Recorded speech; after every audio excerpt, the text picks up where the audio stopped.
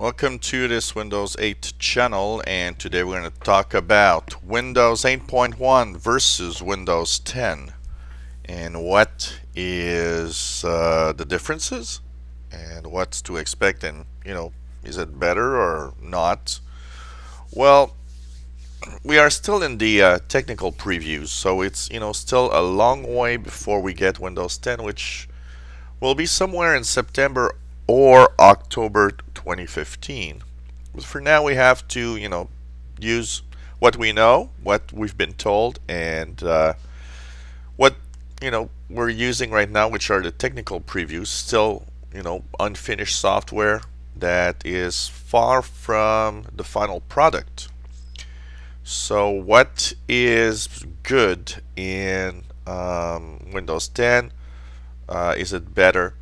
First of all, Start button coming back. In Windows 8.1 they brought back a Start button, which basically only does one thing: go from start screen to desktop and so on, or switch apps sometimes, but nothing fancy.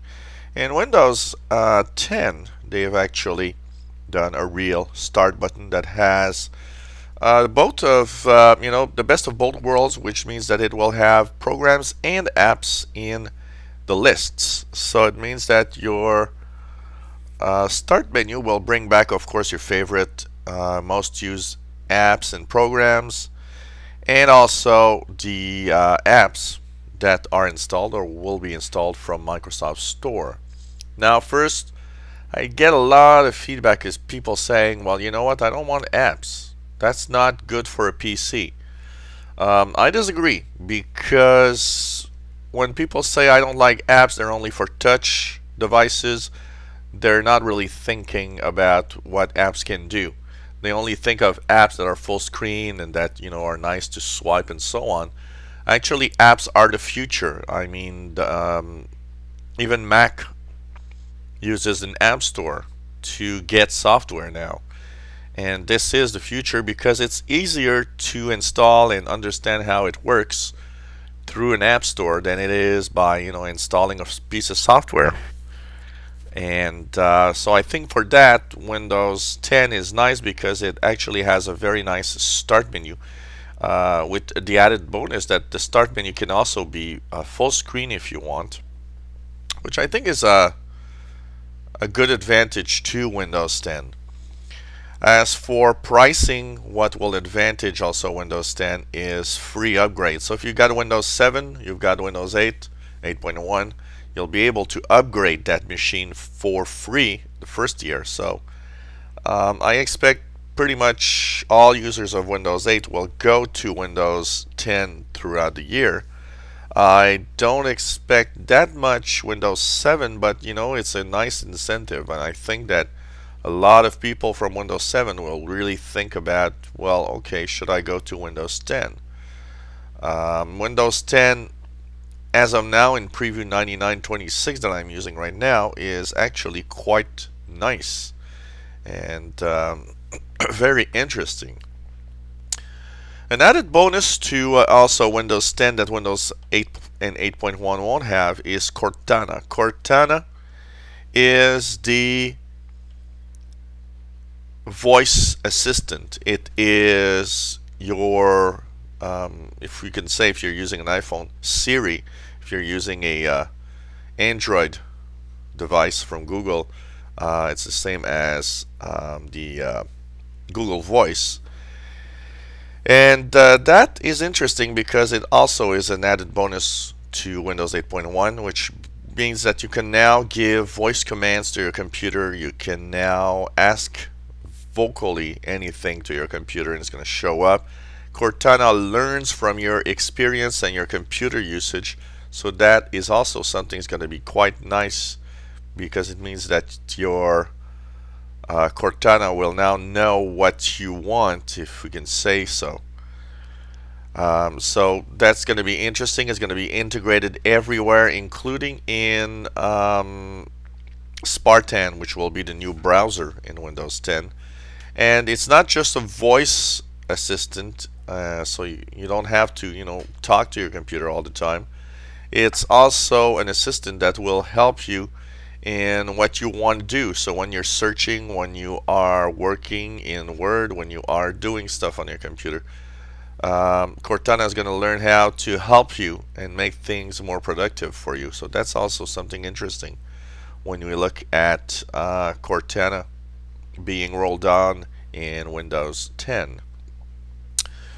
What also is going to be interesting is the Spartan Browser. Spartan is a code name for the new browser that will replace Internet Explorer 11. Frankly, we're not really sure up to what extent it's better or not.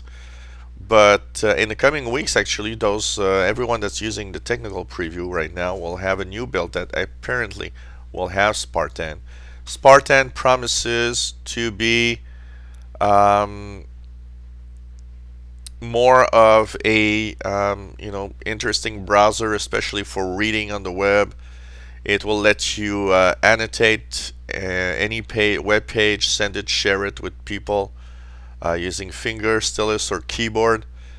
It will also Cortana will also be integrated into the browser, which means that this browser might actually be interesting, and it will have all the latest standards on the web, which is also cool. So what will actually be interesting is to see if that browser, but don't be scared if anyone wants to use Internet Explorer. It will be available for download actually, and you'll be able to install it in Windows 10 if you want to use Internet Explorer instead of Spartan Browser. Another advantage to Windows 10, I think, is the fact that it will, and it already supports, but it's not activated right now, but it will support what's called FIDO. FIDO is the Fast Identity Online Standard. So it means that users will be able to sign into commonly used apps like Outlook, for example, and that using a variety of biometric tools from fingerprint readers and retina scanners. Also, two-time authentication will be available. So we already have two-time authentication available, but this will be more advanced and require some form of way to sign in that removes passwords. So it could be the end of the password or beginning of the end of the password. We're still far away from that, but that could be interesting thanks to many upgrades. The other interesting thing is that in Windows 8 and Windows Phone 8, we had a lot of things that were different. A lot of things were not, the same apps weren't exactly the same apps. And what's interesting here is that the apps will now share something interesting, which are called universal apps, and the App Store will actually be what's called a unified App Store, meaning that the apps on Windows Phone, on tablets, on PCs will share a common base where you'll have the same apps available, and universal apps will be the apps that are available for every devices, which is also something quite interesting. In Windows 8, that's not very well implemented yet. Another thing that Windows 10 is interesting is in Windows 8 we have the impression that we have two worlds, the one with apps and the one with desktop, and it really feels like having two operating systems in one. In Windows 10, the Continuum, which is called Continuum, will actually make things smoother. So even if you're in a touch or a PC, things are going to flow from one to the other easily. Instead of having the impression you're on two machines, you'll have the impression of being simply on one machine that can run apps and also regular desktop or old school programs if you want. So that's also interesting, and actually in Windows 10 9926 preview we already have that available, and it's called tablet mode. Tablet mode actually changes the way apps work. So here in tablet mode you have the way to extend, that continuum and have it behave a little more like you want, and have full screen experience with the start menu, for example, which is very nice. And also, you don't have the impression of being in two machines. So that's also something quite interesting. Multiple desktops will debut. It's actually been introduced.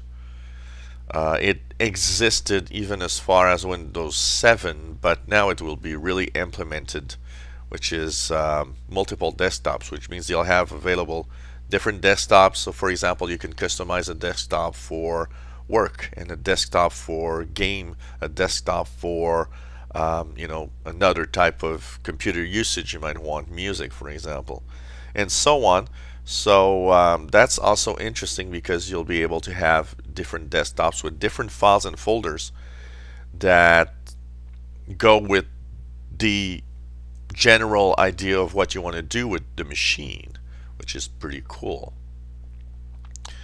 More flexible security updates, also something that is interesting. In Windows 8, if you don't want a security update, you just have to stop getting updates and turn off the update process.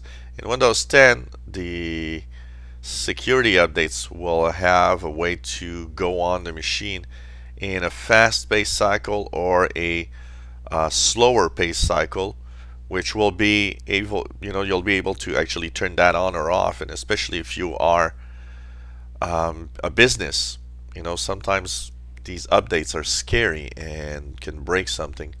What's cool with that is that you'll be able to opt in for a fast-paced cycle if you don't mind, or just say, well, no, I want to take my time before I actually download anything. Improve multitasking, because we will have, frankly, in Windows 8, the famous Snap app, if you want, if you have ever tried, is almost impossible. It's kind of difficult to figure out how to snap things together in Windows 8. In Windows 10, things become much more interesting because even the apps themselves will actually help you and ask you how you want to snap. Do you want to snap, up to 4 apps in a quadrant, or 2 apps, or so on? So it's going to be a much better experience for that. It's also going to use the Alt Tab shortcut to view the different apps and cycle through the apps that you have, which will be interesting. And the last time we've used actually Alt Tab was in Windows Vista, when we wanted that 3D view of the different programs that were running. So that's going to be interesting. Also, something interesting, there will be no more typos in command prompt. Power users rejoice, as copy and paste will be enabled in Windows 10's command prompt. So you'll be able to actually easily make a copy paste. It is already available in some form, but this will be a really full implementation. An interesting thing will be the ability for IT administrators to actually access devices through the traditional methods like Active Directory and System Center. But you'll be able in Windows 10 to actually include extended built-in mobile device management, MDM capabilities. So you'll be able to manage stuff from the cloud, which is also something that's going to be interesting. And stability, well, until the Windows 10 official version is out, we can't talk about that. One thing for sure is Windows 8, 8.1 were pretty rock solid. So in stability, Windows 8.1 and Windows 8 are extremely good. So Windows 10 will need to be as good, if not better, than Windows 8. And that, we need to look for. For now, the builds that we have are a little buggy, but that doesn't mean it's not going to be okay at the end. It's just that these are unfinished software, and it's a little normal that they're buggy right now. Speed, Microsoft promises that Windows 10 will be as fast, if not faster, than Windows 8.1, even on older devices. You know what? On the build right now, what I can see is that it's very fast. But the thing is, I can't really tell you that it's faster than Windows 8 or 8.1 for a simple reason. My Windows 8.1 install is 2.5 years old, and this Windows 10 build is brand new and doesn't have all the programs, all the apps, and I've not tweaked it like I did in Windows 8.1, so I can't really compare speeds. But Windows 10 Core is going to be smaller apparently than Windows 8.1 and run much smoother even on old devices. Already Windows 8 is not bad in speed because it is much smaller than Windows 7 actually, and it does display a much faster usage than Windows 7. So for those that never tried Windows 8, Windows 8 is much faster than Windows 7. That is really no questions. And even on old devices, Windows 8 is amazing. And Windows 10 seems to promise that also to be quite fast.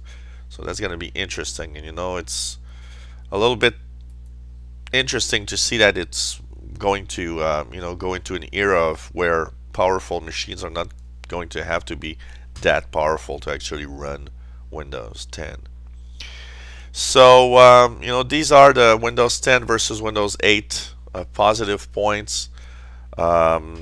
I don't really have any negative points in Windows 10 compared to Windows 8.1. But everybody, depending on their usage, will have these little comments. And we're not at the finished Windows 10 yet, so we don't really know exactly how it's going to be at the end when it comes out later this year. So these are the little comments of Windows 10 versus Windows 8.1, and I think Windows 10 for now is a winner operating system, and it's going to be quite interesting. If you have any comments, questions on what you've seen, maybe you have questions about Windows 10 coming up, let us know. We'll try to answer any questions, and hopefully you like our videos, and we'll go through the different videos that we've seen right now. It's always interesting to have your feedbacks. So thanks for watching. Bye-bye.